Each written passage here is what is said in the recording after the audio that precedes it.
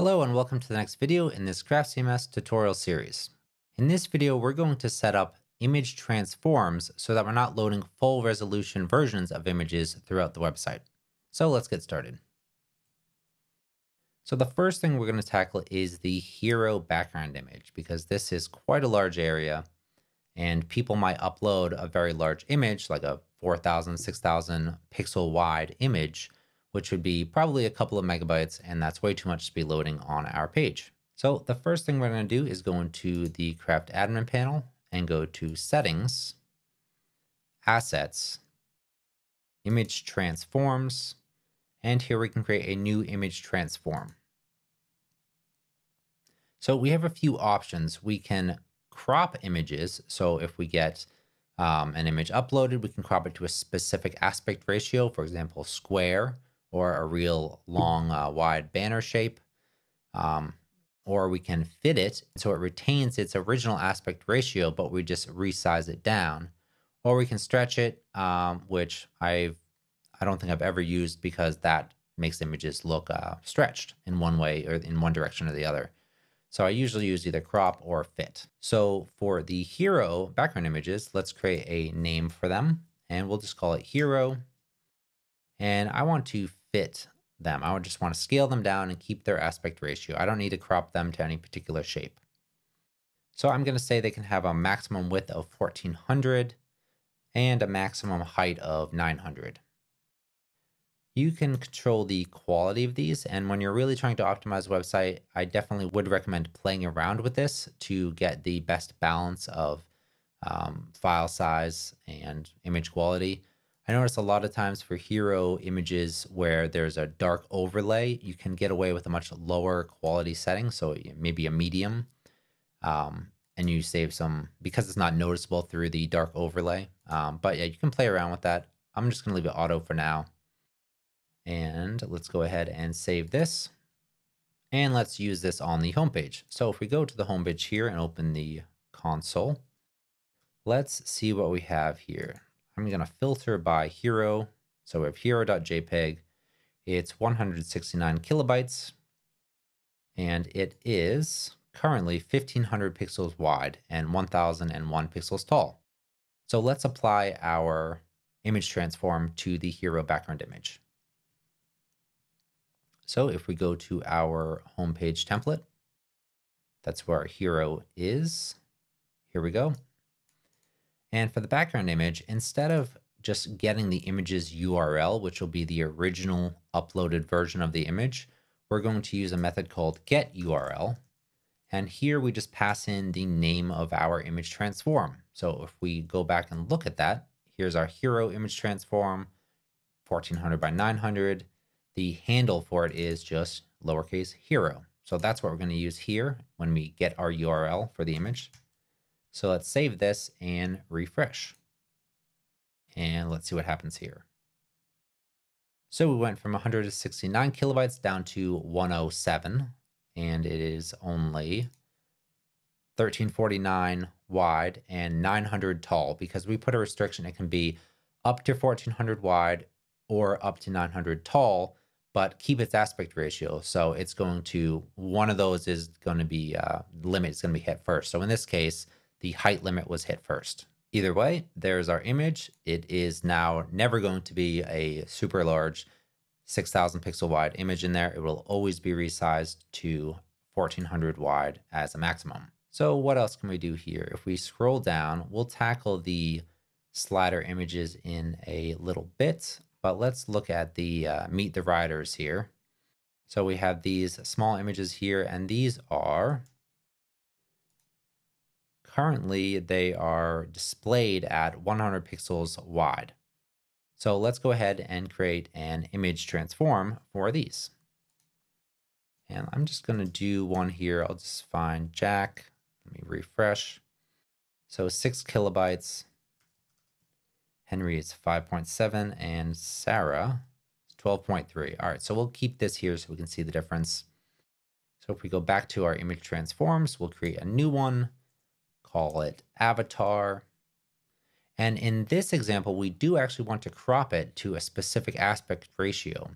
So because these are perfect circles, we want the images to be perfect squares. We don't really want someone to, one, upload, but also to render a very long or very tall photo if most of it's going to be hidden away because it's cropped to a circle anyway. That's a waste of pixels that we're loading. So we want to crop them to a 100 pixel by 100 pixel square. So we will do crop for that. We can choose a focal point. So in this case, because these are headshots, we're going to choose the center of the image in both directions, both vertical and horizontal. So that's fine. And we'll say 100 wide, 100 height. Again, we'll leave these as auto for now and save. So let's go to our template, our homepage template down at the bottom here. And here where we get the photo URL for each person, we're just going to use the same get URL method and pass in the handle for the transform, which is avatar. So let's go ahead and look at Sarah. She is 12.3 kilobytes and now 4.2 kilobytes and exactly 100 by 100 wide. It was 128 before. So between the three of them, we probably saved a few kilobytes. For this image up here, we saved about 80 or so kilobytes. So pretty good improvement so far. All right, let's take a look at this slider here. So the largest these are displayed, so this is 820 wide. If we go to a story detail page and look at how wide this is, 880. So I'm going to say that these images should be 900 wide at a maximum. So we'll go to our image transforms and create a new transform, and we'll call this one slider. And in this case, let's crop them to a specific aspect ratio because they're all images in one slider window here. I don't really want to have some images that are short, some images that are really tall. We want them all to be the exact same aspect ratio and dimensions so that this slider is nice and smooth. So let's go ahead and say a maximum width of 900 and a height of 600. And we'll leave everything else default once again and save that. All right, so let's take a look at this. So if we look at this image, all right, Nile River, this is a good example. This image is 2000 pixels wide and 1300 pixels tall. So that's much larger than it needs to be for this small area. That's more than double the width that it needs to be. So let's filter by this. All right, so currently it is, I'll filter by images only here. Currently it's 519 kilobytes, so half of 1 megabyte. And again, as I mentioned, it is quite large. Yeah, if we open this up in the browser, you'll see that it's larger than it needs to be. So let's go ahead and go into our slider components. So we go templates, components, slider, and we'll look at the photo URL here and use get URL and use our image transform slider. And because this is a component that's used on the home page and the story detail pages, we just have to do it one place and all of the images are transformed. So let's refresh this, 590 kilobytes down to 134. That is a huge improvement. And that's for each image, right? So there are 3 images in this slider. There could be 10 images, 20 images. So that is a huge savings right there. And if we click on the image, we can see that the native resolution for this image is 900 by 600. So it has been properly resized. So that applied to this, and that also applied on the home page for all of these images. All right, one last thing we should look at for image transforms. If we go to our gear page, you can see that we embedded an image in a rich text field. So this is not going to be able to get our image transform because we can't do that on the template. So if we look at our general page template, we just have rich text being output. And that's what this is in. This image is in rich text. Let's take a look at it in the editor here, general pages, our gear. It's within here. So we can't use that get URL method and pass in our transform handle.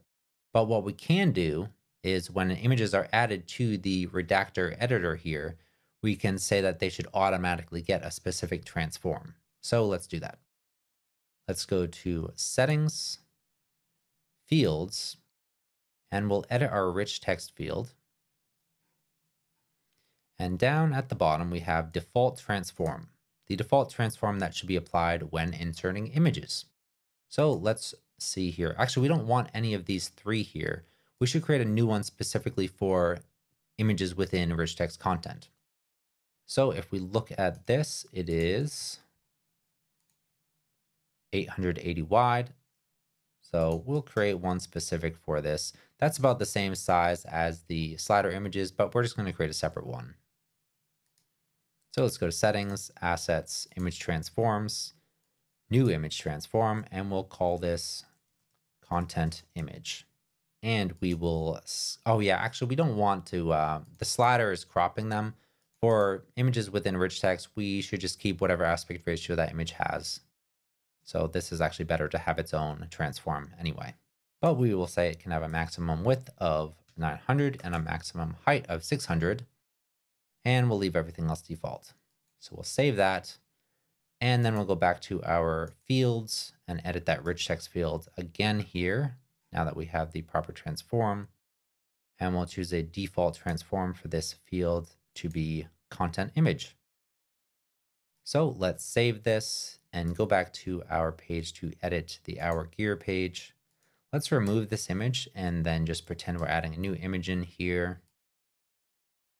So if we select this again, we can select a specific transform, but if we don't, it will automatically choose this transform for us because we told it to. So let's save this and save again. And let's just take a peek at this image real quick before we refresh. Yeah, it was 2000 pixels wide, which is far greater than it needs to be for this area. So now that we have it in here, let's go ahead and refresh. And this should now be, yep, only 900 pixels wide. So that's how you use image transforms to dramatically reduce the file size of each page. All right, that's it for this video. Thanks for watching.